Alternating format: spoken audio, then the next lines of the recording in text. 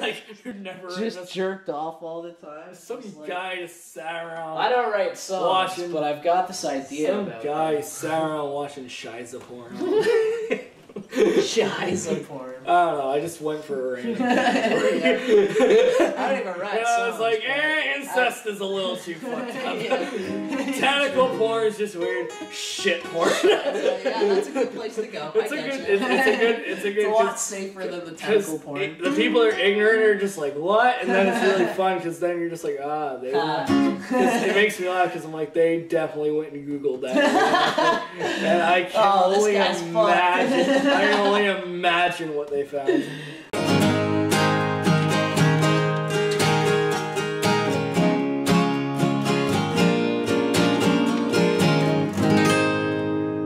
Oh, hi! Didn't notice you there. Welcome to How to Rock a Campfire. You must have came from miles away. You got us by surprise there. How you got into this basement, which has one entrance? Yeah. What's going on here? It's an ambush. It's an ambush. The landing. How's it going, everybody? So you got these two goofs here. My name's Dustin Corbett, and this is my good friend Cole Hermer. And welcome to How to Rock a Campfire. Today we're going to do another songwriting showcase episode. I've been using my buddy Cole here as the mannequin for this songwriting showcase. I be it the guinea pig. Yes, the guinea pig. And so this is another original song from Cole's album, Midnight Daydreams, and it's called The Basement Song. It's simply called Basement Song. Cool. I think I forgot to type in the. Yeah, that's alright, yeah. Alright, so kind of some backstory, because there's more backstory to the song than there is actually a lesson. New record. New record, Cool. So I wrote this song one morning. I studied songwriting at Seneca College. And it was the morning of exams, and this was the one day I actually had a real exam, because I had my English exam. Yeah, true. And music college, the exams are very performance-based, and I just kind of had a rough night before. I hadn't really gotten much done, and kind of came into school not all that prepared, because well, that's what I did. Yeah, that's just how it happened, That's what I did back in those days, and still do. So, anyways, the point is, I kind of wrote it. My professor, he'd given us kind of our final thing, and I hadn't done that well, and he asked us at the end of the class to just go out in the hall and write. He would give us 5 minutes and just write exactly how you felt. That's interesting. And as fucked up as it is, this song is exactly how I felt. Yeah. And kind of because I spent a long time with the lyrics, because the lyrics I just really got into, and then I got to the end and I'm like, well, there's 2 minutes left for chords. So I'll just something. Kind of went with my literal attempt at the old saying, 3 chords in the truth. Yeah, right? cool. I love that line. It's a good line, but I'd never taken it that literally until that morning. Until this song. And that's pretty cool, man.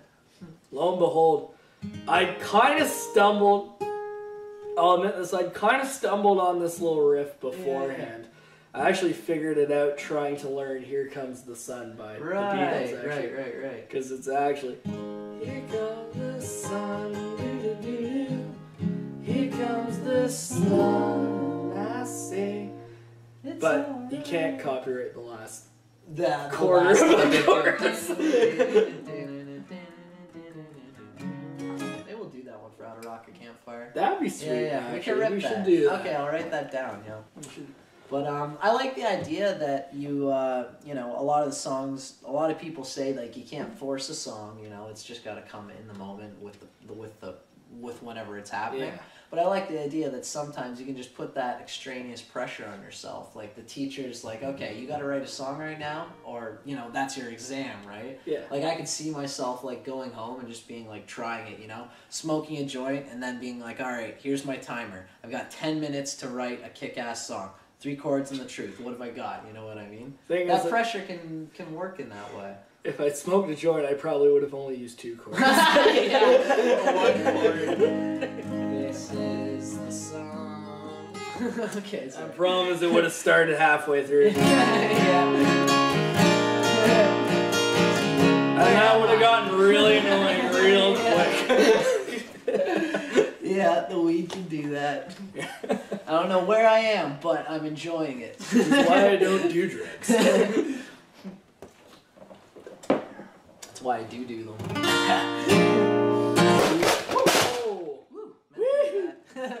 Right on. I guess I was leaving on this thing too long. That was the weird That was kind of odd. vibrations. Maybe there was like one of those like maybe it was stomping on the ground. 0.013 earthquakes. Yeah, yeah. We had a it, butterfly effect just now. You heard it here, folks. The plates just shifted. Yeah, we just saw something happen in China. Something happened in China that moved our fucking light. Watch us turn on the news and terrible trash. Won't we feel like dicks? I better like make sure that didn't happen. Here we are laughing miles away. A whole city just okay. collapsed. I think this is a great bit. Yeah, there you go. All part of the flow show, folks. All part of the flow show. So, this will be the short lesson. Yeah, so, cool. It is capoed on 6. I guess I should say what I like to do when I'm playing a lot of songs is I'll see what somebody else is playing. You're playing it with the capo on the 6th fret, and you're playing it in the key of D. Yeah. I've got my capo on the 4th fret, that's 2 frets down, which means if I were to play your D chord, I would be playing an E chord, and if you play that D chord. Yeah, so it's okay, I'm just making sure I can make that point. So it's the same thing, right? You're going from the first chord in the key, which is the D. So right, you're going from the D to the 4th of the D, which is your G, right? So that's the 4th, and then I guess the 2nd or 9th. E7th would be like the 9th of the D key signature.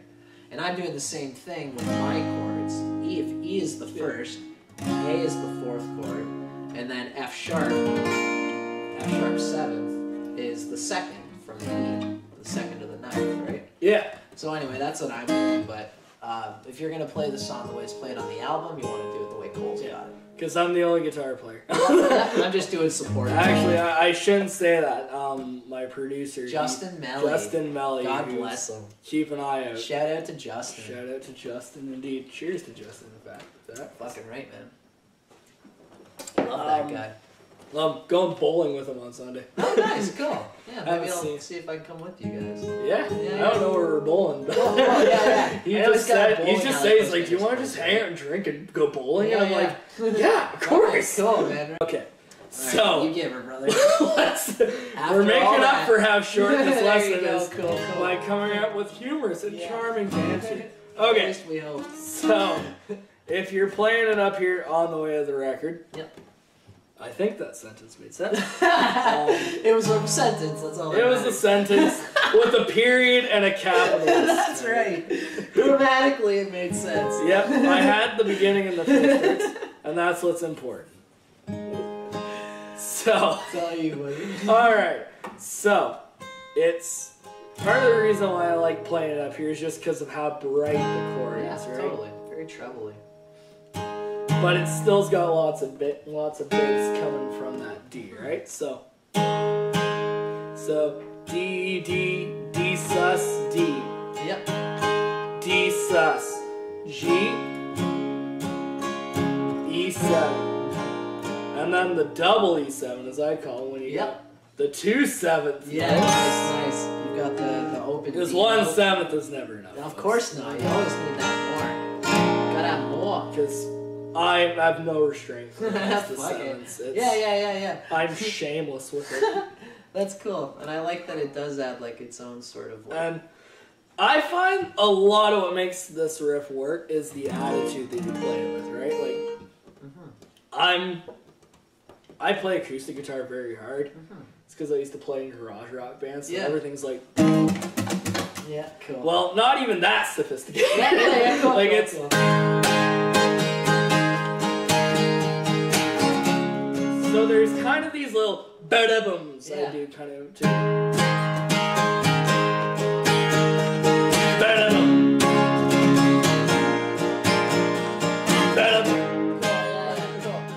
I describe a lot lot of these things orally, which which just drives my students nuts. Yeah. Well, what are we gonna do? Break it into quarter notes, you know? Like then eighth note down, eighth note up, eighth note down. I like it like that. I was teaching a student War Pigs on drums today, and I was trying to describe how the So literally how I wrote it down was the formula's there. It was 4 or 5. That's what it was. 4 or 5. Yeah. Edit it right to that. Yeah, nice. 4 or 5. And they laughed because they just like saying 4 or 5. 1, 2, 3, 4 or 5, 6, 7, 8. Back to what we're talking about. Cool. So the attitude comes from the.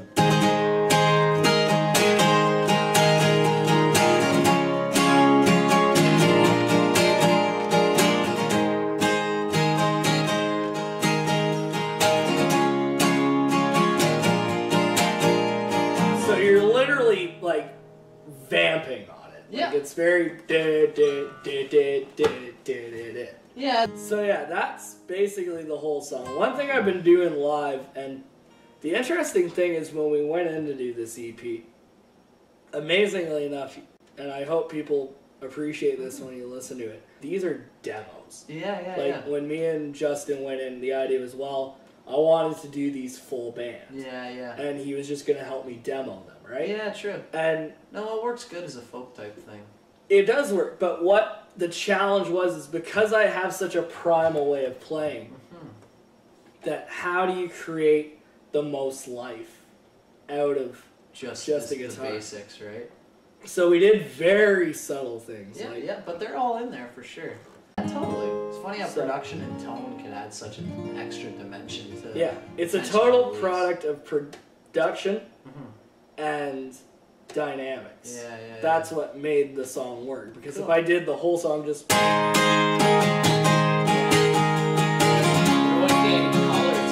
Yeah, exactly. That's like my Uncle Rick always told me, was playing with color, dynamic color, and not just the chords. Yeah. And that's what kind of lies with the inherent challenge of, and that's why that they always go, 3 chords in the truth.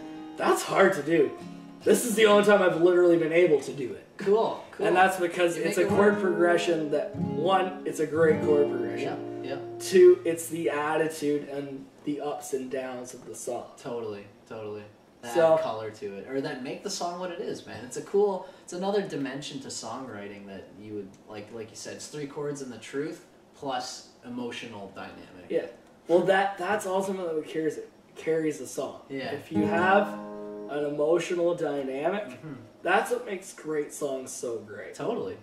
It's the duality. It's this song when I play it and you guys hear it, it's this basically this grocery list of everything that was wrong at that point. Yeah, cool. Because I literally just went out. This is what I'm upset about. This is how I feel. And that's why it's so blunt. And trust me, blunt and honest. My classmates laughed, not because they didn't think it was great. They were just amazed at how honest. True. Some lines, and that's one of the things I like about it is how brutally honest it is. But that. And sometimes you'll listen to a line on this song. There's one you guys will hear. Cool. Then you'll be like, wow, I can't believe he said that. Yeah, I knew when did it. I jerked off instead. Is that your thing? Yeah. The song. I love it, man. It's poetic, bro. Yeah. It's totally poetic. Amazing thing. I was actually going to change it. Yeah. When it was in the mixing process. Yeah, I was listening to it and I was just like, can I put a song out with this in? No, I love how edgy you are with the album. And this is the moment of weakness. Yeah. And this is once again why Justin Melly is such a good producer. Cool. Because I went in and I told him there were some lines I wanted to change. There was a line in Downtown Lullaby, another song. Yeah. They wanted to change, which actually did make the line better in the bridge. And there was this line, and I did the one line, and he was like, okay, that works just as good.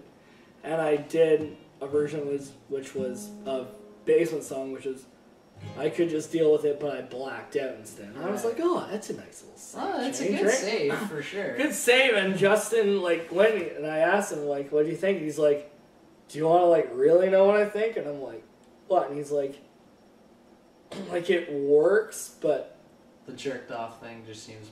Yeah, amazing enough. You sang that line way more passionately than you did. Well, that's hilarious. It's like, because you meant it. Yeah, He's like, I don't believe you went home and drank yourself. It's like, I believed every word. That's great. That is actually And I'm hilarious. like, oh. Justin's good like that. And I'm like, oh, good God. And that's great, man. It's the honesty brings out the spirit of it. Yeah, exactly. He says, like, and he said to me, he's like, so many people, it's not that it even feels cheap. And that's the thing. If there's lots of ways that people could reference that topic and it feel cheap. Yeah, and I can't even think of a lot of other cases where it's where having that in a song has been. I mean, Rosie by Jackson Browne is allegedly about that. I heard that. But it's like the I also heard "Don't Stop Me Now, I'm Having Such a Good Time." I heard that's about the Queen song? Yeah. I'm a rocket ship rating 2. Oh, that's awful, because I always thought that was like about like the contemplation of like it could be something of like deeper. where life ends, and now you just ruined it. Oh, fantastic. It could be both, man, I swear. Because masturbating is sublime, yo. I mean, so, anyways, we kind of said we would delve into the song. So, that's like right. what it's about, so I guess we should jump into that. Cool. So, what the song kind of about, I don't want to go line by line, even though it's a 3-verse song. It's but 3 chords and the truth, bro. 3, and it's 3 verses. Yeah. Whole matches. Cool. Cool. What 3. it's about is a lot of, the first verse is kind of deals with contemplating, you know. Here I am. I'm in school. I know I can be accomplishing a lot more than what I'm actually doing. But there's just something that can't get me off the couch. Yeah. Do you want to do? And I spend a lot of time in this basement, which is how ironic we're here. Yeah, cool. Trippy. That is like, I spend, when I'm not out teaching, I spend the majority of my day down here with my laptop. Yeah, figuring shit. Laptop there, guitar semi-hanging off the couch. Yeah, cool. Either listening to music on my laptop's terrible speakers. Sure. Cool. Because I can't afford an iPod. Nice, yeah. But that's more productive. Cool. It used to be I sat here and not really doing anything. Yeah, everyone has those phases, man. So you have I should have listened to what my mother said. Got too much shit to do, but no time for bed. Yeah. Kind of an admission of, well, I had my opportunity to get done what I need to get done. But it's too late because the problem was that I had class at 6. And at this point, it's way too late to get done what I need to get done. True. And almost being like, well, I should, but if I get it done, I'm not going to have any sleep. Yeah. So chasing some sound repeating in my head, trying to figure out, like, still what I'm doing. Cool. I could just, and then dynamic bite. The line that everybody's going to perk up on, I could just deal with it, but what, Dustin? I jerked off instead. Damn, got me again. And, well, fellas. Hey, girls like it too, man. Yeah. Well, I'm just saying, like, people, fellas, like, hombres, you know what I'm talking about. Every guy out there is just like, yeah, we've all been there, man. And all the girls are just like, ugh. Sorry, gotta get it out. They're looking at their boyfriends right now. It's like, you too? You don't do that. No, of course not. Of course not, babe. Of course not. That's hilarious. That's cool though, man. And I wrote that line kind of just in the spur of the moment. I was just kind of like, yeah, it's interesting at bare minimum. Of course, my whole class laughed. Not in like a ha, what a terrible line. Is in there. Like, cool. My friend literally like almost like spat his drink out. And I don't exactly, like, he was drinking coffee. And I just remember, yeah, that's cool. And I was like, great line. Yeah, well, that must have something. We have to keep it. Reaction. Well, we have to keep it now. Now I just wimp out, and the next verse, cool, I guess it's worth a try, so I turned off my phone. Sometimes I miss the comfort of being alone. Cool. I'd recently ended a relationship at that point that I'd been with for 3 years. So, weirdly enough, the whole time I was in this kind of relationship, I was like, I'd never have enough time to myself, and now I had too much time on my hands. And it was the irony of, now I finally don't have somebody texting me 24/7. Yeah. And I'm miserable. Yeah, true. Some tension, man. It's just such a cool picture of tension. And all the best songs come from some kind of tension. Oh, yeah. I always say you got to pay your dues if you want to sing the blues. It's a good line. Yeah. Rhyming. Yeah. Rhyming. Totally, man. You gotta have something going on to make something worth singing about. And then probably the line my favorite one is the third, because it brings around, it goes from what our character wishes he was doing to kind of he got what he wants, and now he's seeing that backfire on him. And then the third verse is him kind of going, well, this is what the end result is, and this is what where I'd like to be. So, I used to be straight edge. Now I'm crooked as can be.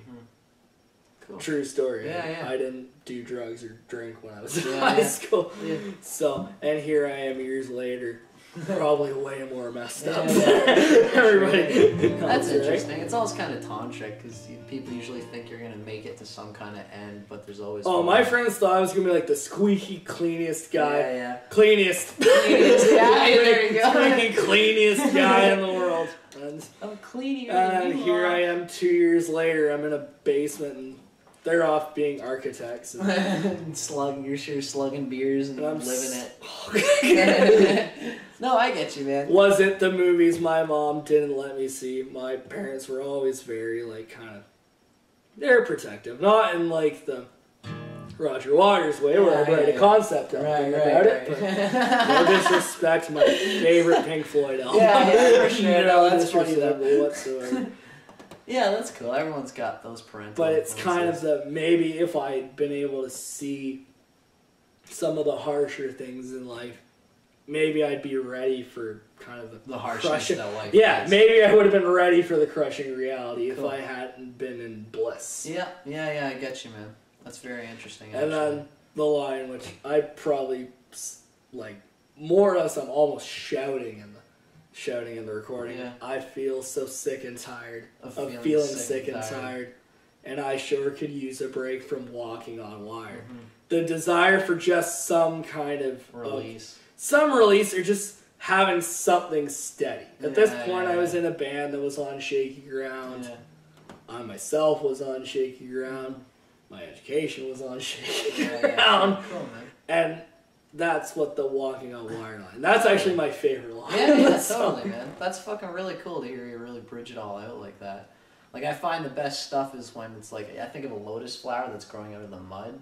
It's almost like the mud is what makes the lotus flower seem so beautiful in contrast. I've always used a similar analogy. Weirdly enough, mine is a daisy growing out of concrete. Perfect. So as soon as you said that, I'm like, I like yours better. Yeah, no, they're both good, man. Because mud is at least soil. Yeah. Mine's just being silly. Yeah, well, concrete, concrete's this hard, structured thing, and there's beautiful flowers organically growing out of it. Anyways, that's how you play basements. For all this 3-chord song, you need to know all this. The amount of material you get after the third beer. Yeah, it's phenomenal. Scraping the bottom now. Yeah. Cool, buddy. Do we do an outro, or do we do well, thank you for joining us. Thanks so much. We'll see you next time. Have your dog spayed and neutered. Yeah, well, we'll play through the song first, and then we'll just play by ear. Righteous. Yeah. Gnarly as a narwhal. Okay. Okay, so this is my buddy Cole Hermer. This is from his album Midnight Daydreams, and it's called Basement Song. Basement Song. Gotcha. No the. We're too fast for that shit. No. Well, who needs the? Yeah, who needs it?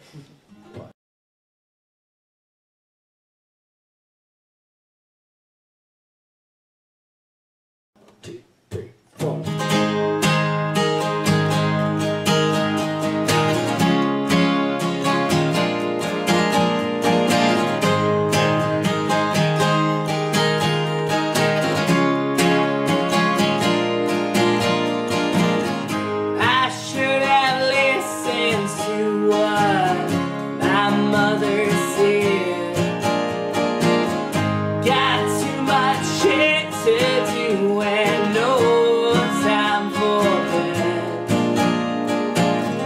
Chasing some sound repeating in my head. I could just deal with it, but I jerked off instead.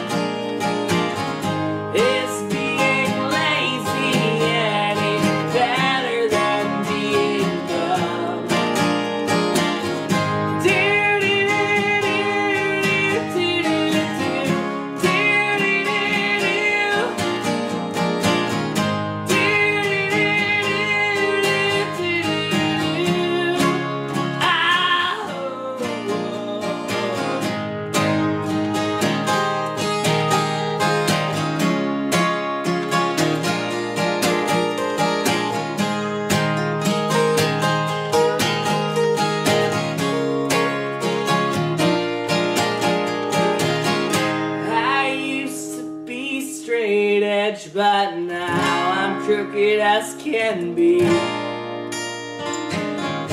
Was it the movies my mom wouldn't let me see? And I feel so sick and tired of feeling sick and tired. And I sure could use a break from walking on water.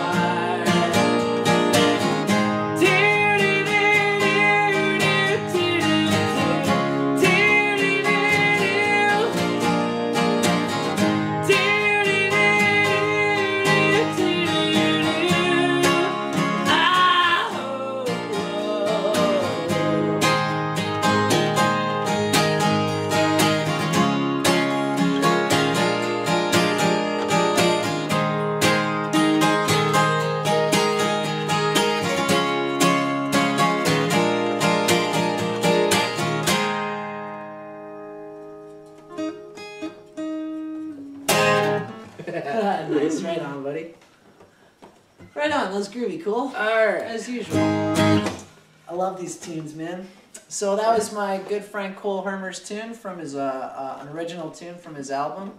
And I always like to say you can check out all Cole's stuff on Bandcamp if you just look him up as, I guess, Cole Hermer. Yeah, if you just look up Cole Hermer. Cool. That beeth my name. Yeah, and you'll see the whole thing on there. So thanks again, as usual, for hanging out with me and doing this stuff with everybody. Absolutely. I'm Dustin Cormier, this is Cole Hermer, and we're How to Rock a Campfire. See you guys soon. Cheers.